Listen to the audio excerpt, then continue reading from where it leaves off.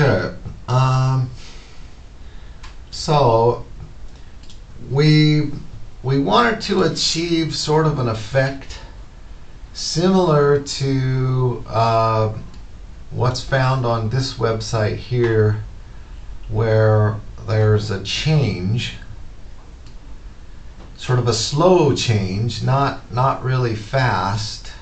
Well, it's kind of a cool graphics effect that makes your website look fancy, I guess. So what is it that we're going to do? We're adding kind of a button here. We're adding a button, and if you look very closely, the background, this green background, slowly goes to, not immediately, it goes to a kind of a gray or a transparent, right? So how do we do that? Well, let's see here. Okay. Well, so what I did was, again, inside this transparent strip, just a quick note again, these videos build on each other. So if this is number 12 or 13, you need to watch 1, 2, 3, 4, 5, 6, 7. You need to watch them in order. You don't need to go to any other website or do any studying as such, but you do need to watch these videos in order.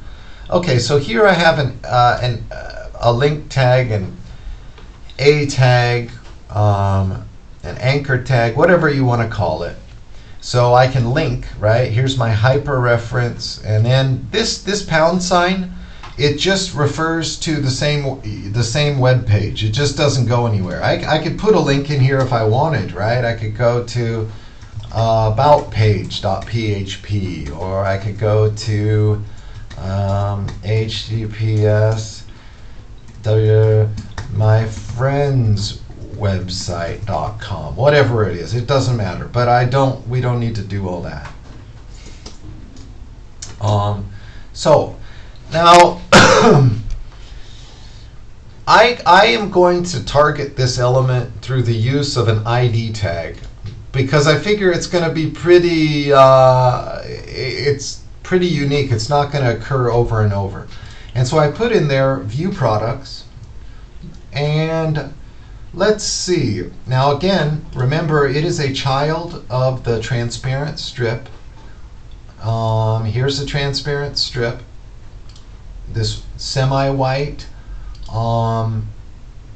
strip there. And so if we look for, and I called it transparent button. So here's transparent button. Remember, again, we target an ID tag with the pound sign or the number sign, whatever. Font size, I gave it 1.2 EM. I mentioned EM in the last video. Okay, remember text decoration, I got rid of that. Now here, color, this is referring not to the background color, but to the color of the text. And padding, what I did there was I gave it a little bit of padding to set the text off from the edges of it. And so essentially, instead of giving this A tag a height and a width and a dimension, the way we have been doing up till now, I simply gave it some padding around this text. So the size of it has been created simply by the size of the text. Okay? And sometimes, okay. So then, okay, I gave it a border 1 pixel solid saddle brown. Okay, and I gave it, okay, so the background color I put yellow green. Okay, and it is 140 pixels from the top, 55 from the left. Now, here's the way we created this, what's called a transition.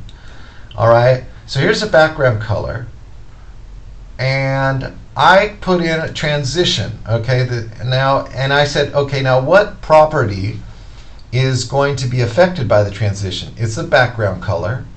So whenever an event occurs that changes this background color, all right, we're going to transition that.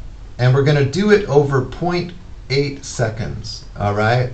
So it's not going to happen automatically. It's going to happen over the course of just under 1 second. And so down here, if you recall from my previous videos in this series, right, in the HTML CSS series, that the hover is a pseudo class. It refers to an action here. And now the background color is going to change, okay? And the border is going to change automatically to white, but this background color is going to slowly change into a transparent.